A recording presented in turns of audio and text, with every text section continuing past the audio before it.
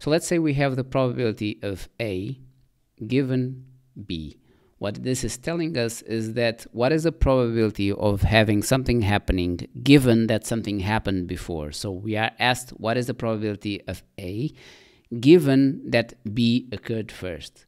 And you express this as follows. So this is the probability of A and B over the probability of B. Remember that on bottom goes the one that is on the right. It's always the same thing. And the other one, we have the probability of B given A.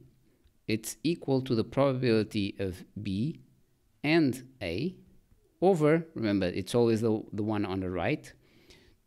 This is useful on an exams.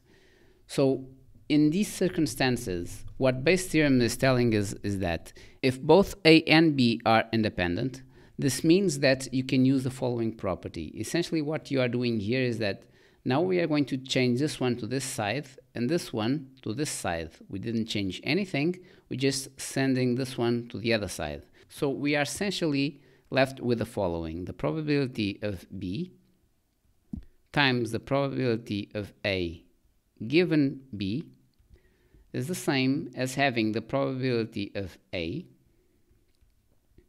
times the probability of B given A.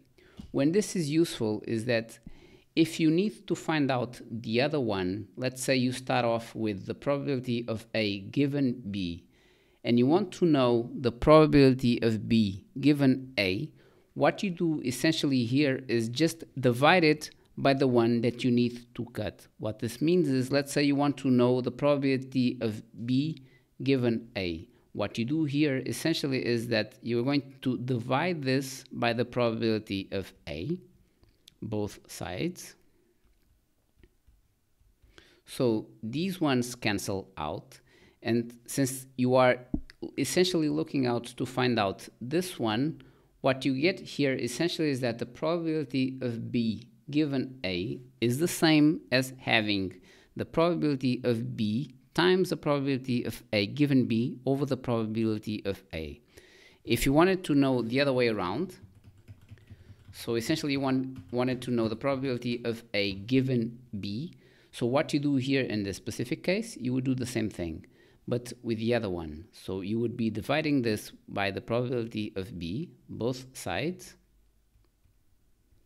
These ones would be cancelling off, and you are left off with the probability of A is equal to the probability of A times the probability of B given A over the probability of B.